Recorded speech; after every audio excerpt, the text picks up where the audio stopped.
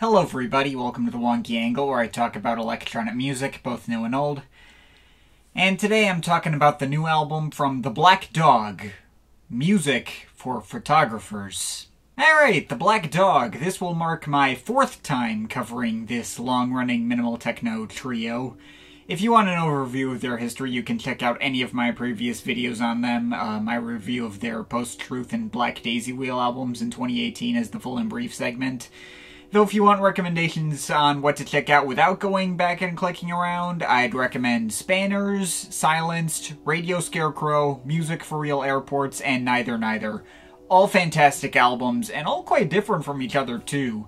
Their catalog is pretty rock solid even outside of those albums. Now, last year I covered their previous studio album, Fragments, and I thought it was pretty solid for what it was, even if fairly predictable for them. But since then, they've started to take on a new hobby on the side. As you may be able to tell from the title of this album, they took on photography. This actually became a pretty big thing for them. Martin Dust released 2 entire books of photography called Brutal Sheffield and Brutal Yorkshire, focusing on various concrete architecture around those areas in the UK. And now they've put out a whole studio album that was inspired by their photography work, and they had originally created just to set the mood for themselves while taking pictures. And it is an interesting note in their catalog because it is their third project to focus almost entirely on ambient material.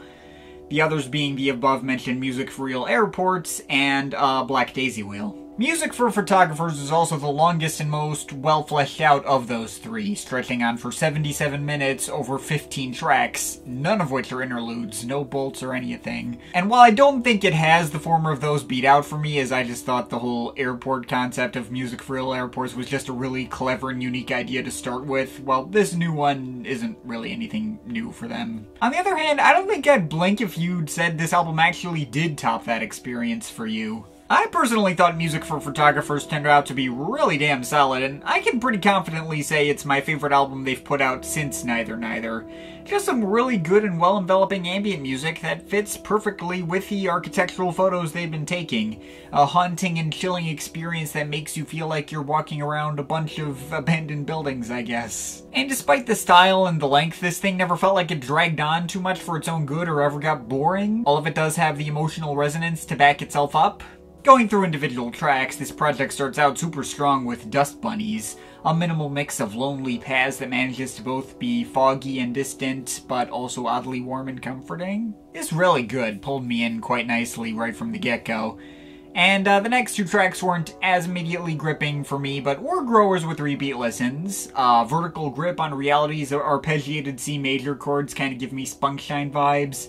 And the isolated, formless melodic lines of Womersley Line 1 feel like passing under, like, individual fluorescent lights while walking through a parking garage or something. That one might have been a least favorite on some listens I gave this, but it was kind of difficult to decide. I still like every track on here. Both of the tracks with Oliver Ho were major standouts, though. Re-Pho-kuss really stuck out to me with its emotive mix of choir pads and echoing guitar plucks. And Re-Pho-kuss repurposes those choir pads over a minimal Monolake-esque clicking techno beat. I think the latter was probably my favorite cut in the bunch. In between those 2, we got a couple of tracks I got kind of mixed thoughts on.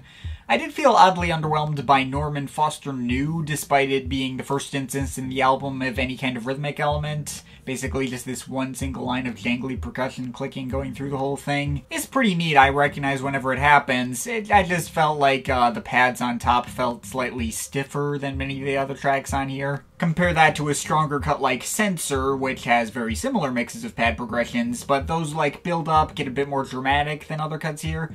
Doesn't have anything more to it than that, but doesn't really need to. And in terms of tracks with more rhythmic elements introduced, I was more pulled in by Bokeh.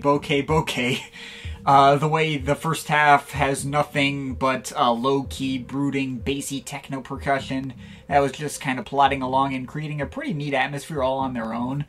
And then these melancholy melodic lines slowly start to get introduced and turn this track into another one of the easier highlights for me. And the second half of the project has no shortage of standouts too. Nighthawks introduced some watery, slow-moving pianos that made for one of the emotional high points. And while the first half of We Are All Memories is kind of just one single unchanging pad that feels like it could be a less dynamic version of Sensor, It does redeem itself with its much more evocative second half that forms more of a solid chord progression out of that one pad. There are some spookier and less melodic cuts that help add to the album's variety, like the wobbling sound effects on My Life is Bracketed.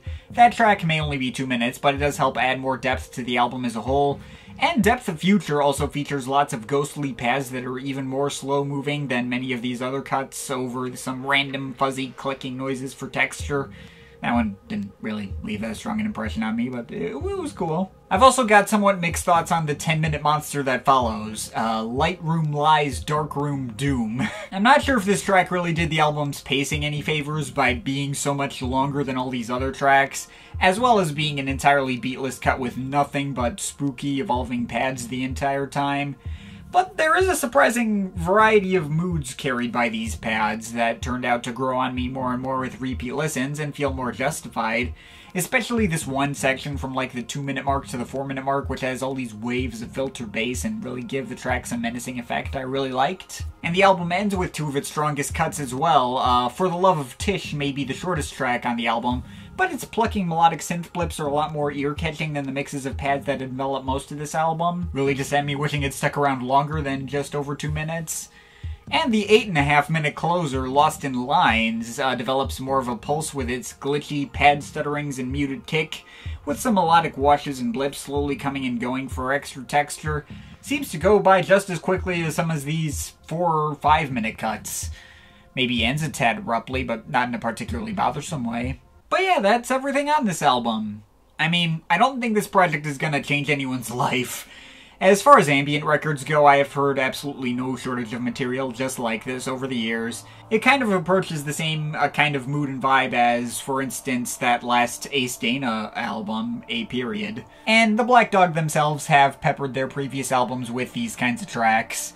But even if it's not necessarily the most creative or original stuff in the world, it's still really freaking nice for what it is. And it flows really well, too, without feeling like the tracks are becoming indistinguishable from one another, which is refreshing to hear from these guys again. Album flow always used to be one of the biggest strong suits of any of the Black Dog's albums, especially around, like, the end of the 2000s, that'll run from, like, Radio Scarecrow to Liber Dogma. Their last handful of projects haven't focused on that nearly as much, felt a lot more fragmented. This album definitely feels more cohesively structured than a Black Dog album has in quite some time, so that's definitely another plus for me. It may not be the most out-of-the-box collection of moody ambient pieces, but it fits their style very well, and all of it is really well done and really well investing for what it is, and perfectly timed for the crap weather we're about to endure in November. I can definitely hang on to this one. I would recommend you give it a shot as well if you're into this kind of thing. I will give it a 7.7 out of 10. But of course, this is just my opinion. You can feel free to disagree with it, but I'd like to hear your thoughts, so leave the comments in the comment thing down there. Shout out to my Patreon supporters, they're awesome people. You want to add yourself to that list, link to my Patreon is in the description. But yeah, that's pretty much it. That's all for today. See you next time.